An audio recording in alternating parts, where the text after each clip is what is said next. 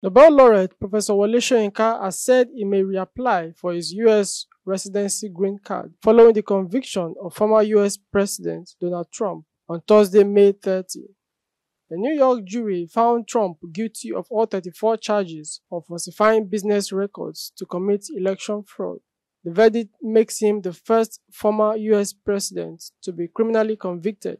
Soyinka, who destroyed his green card after Trump won the U.S. presidential election in 2016 to protest against the Republican billionaire's campaign promises to get tough on immigration, said in a statement on Thursday night that although Trump's conviction does not mean an end to impunity, it calls for celebration.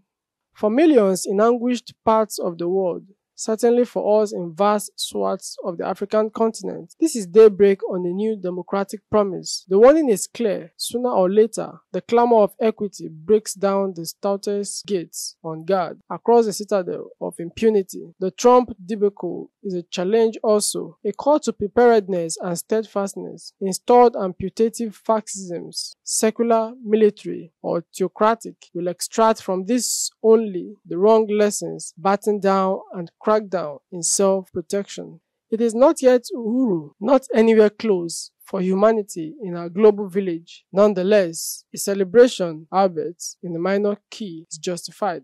P.S. Seeing that this trite, personal gesture attracted such inordinate attention at the time, let me answer the question before it is asked. Yes, I may choose to apply for restoration of my card of permanent residence, known as the green card, possibly, Soyinka wrote. Trump is set to be sentenced on July 11, days before the start of the Republican National Convention on July 15, where he is expected to be formally nominated for president.